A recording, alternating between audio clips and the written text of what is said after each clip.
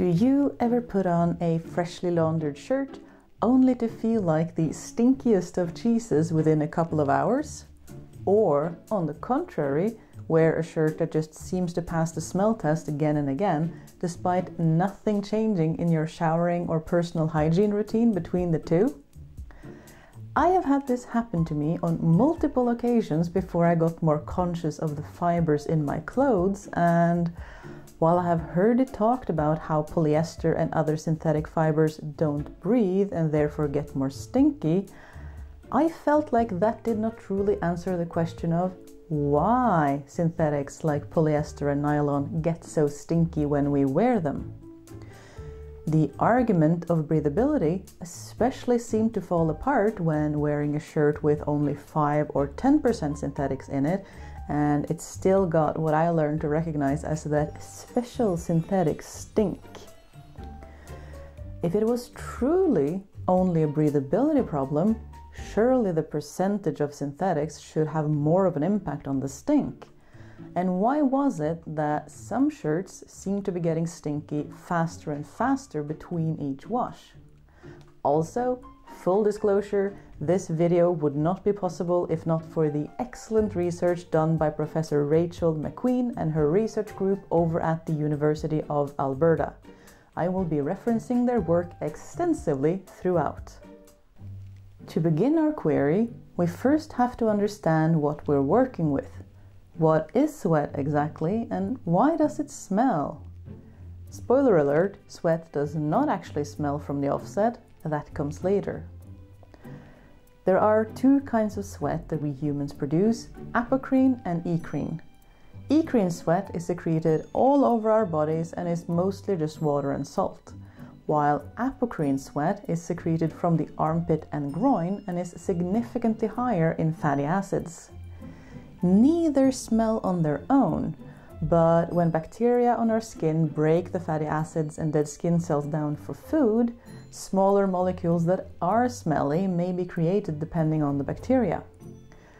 Different bacteria break down our fatty acids in different ways, and different people have different levels of different bacteria living on their skin, leading to different smells.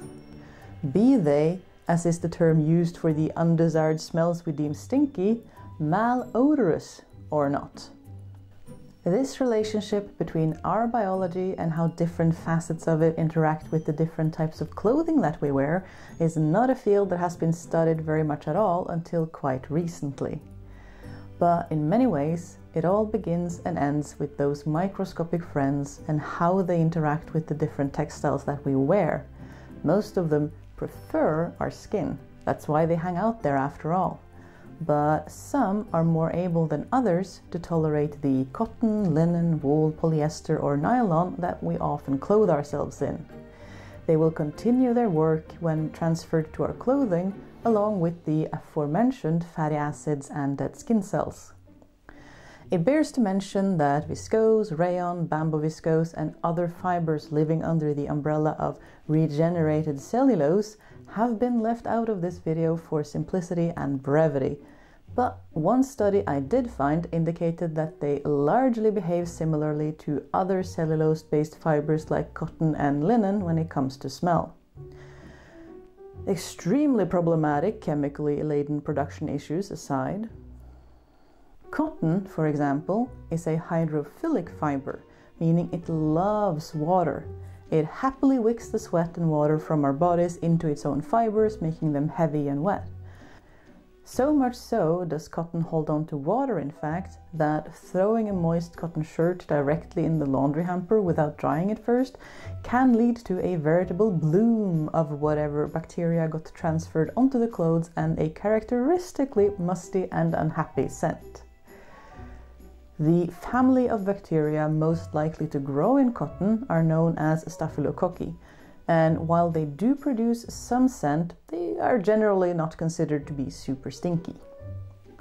But cotton's love story with water is also its saving grace, because when we throw cotton in the wash, it makes no difference whether it is new water from the washing machine or the sweat that we produced. Cotton loves all of it, so any undesired stink components are swiftly washed away with soap and water. Wool is a bit different, with an outer shell that is hydrophobic, meaning it does not like water, but an inner core that very much loves water. In practice, this means wool can absorb up to 1/3 of its weight in water before it even feels moist, and it can lock sweat and any stink-making friends inside itself where they won't do much harm. This benefit is dampened, however, when wool is superwash treated. In both cases, the natural fibers absorb the sweat on the skin and leave the skin feeling dry and cool. Similar to cotton, wool also readily exchanges its water, allowing bad smells to be washed away. Even if a damp wool sweater will always smell slightly of sheep.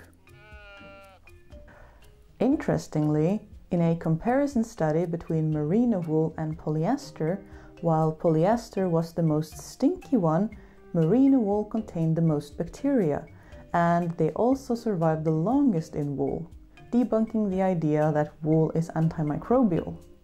The bacteria count dropped significantly over time in polyester, but the malodorous stink very much remained, and in fact it got even worse 7 days after participants had worn them. So, what makes fibers like polyester and nylon so different? They are made from oil, for one, and sustainability issues aside, just like their predecessor, oil likes to hang out with other oils. They also really dislike water, which you've probably noticed if you've taken a polyester garment out of the wash and noticed that polyester already feels dry to the touch. It is also a favorite in sportswear, where its dislike for water helps it wick sweat from the body to the other side of the garment where it evaporates. This might seem like a good thing, but if polyester doesn't like water and casts sweat away as soon as possible, why is it getting so stinky? Well, especially for that apocrine sweat with fatty acids in it, this wicking acts like a sieve. Polyester hates water, yes, but it loves other oils and fat. So for all the sweat it wicks from one side to the other, it grabs onto those small amounts of fatty acids and concentrates them. Along for the ride comes, among others, a bacteria known as Microscope, which is able to live in polyester. And this is one of those bacteria that do break down fatty acids into the really stinky stuff. The stinky molecules are also oil-loving and water-disliking, so they cling onto the polyester fibers and accumulate over time. Because different bacteria thrive in polyester than on our skin, this is what gives rise to that telltale synthetic stink that is often very different from our own personal odor. Most of the work has so far been done with polyester, but similar findings are coming out for nylon as well. And the really interesting thing happens when we take our piece of clothing to be washed. Because a water-hating material does not magically start absorbing water if we just overwhelm it with more water. Say if we were to throw it in the washing machine. If you watched one of my other videos where I talked about fluor compounds in textiles, polyester, which is often very densely spun and woven on account of the fibers being perfectly man-made straight, close ranks, and while water can pass through it on account of previously mentioned wicking properties, the soapy water is not really able to penetrate all the way into some of those really dense pockets where our stinky compounds are hiding, similar to how fluor atoms are protecting their carbon core. This means that all those little stinky molecules and bacteria trapped inside the web of polyester are mostly staying safe from all that soap and water, and the more we wear them, the more they accumulate stink. There are some ways we can combat this. The internet is full of suggestions for the usual baking soda or vinegar treatments, though the easiest is probably to see if you can find a laundry detergent specifically developed for sportswear, usually with sport or something similar in the name, and use that according to the manufacturer's instruction, which should at least help alleviate the problem.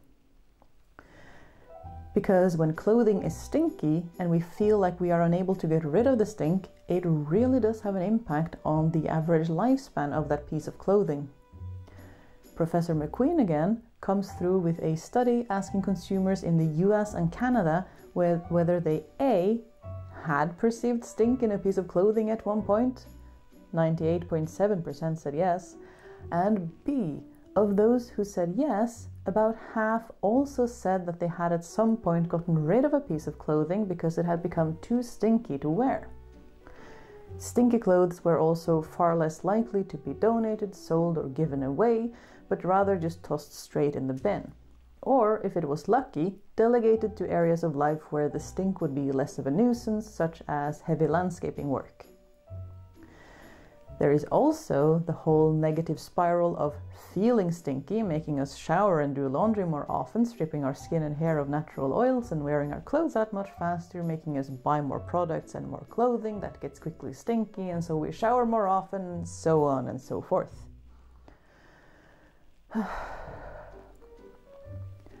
I also feel the need to point out that in all the reading that I did for this video, a unifying theme was that all those promises of antimicrobial clothing that smells less are largely marketing hogwash.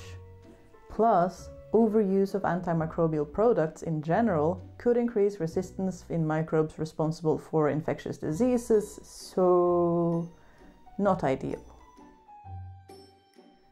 So, with that minor mystery solved, thank you so much for watching, and a special thank you to my patrons. Aren't you happy you support me so I can investigate weird curiosities like these? But you made it all the way here to the end, which probably means you're at least half as weird as I am. Hej, kom da. Hej Fifi.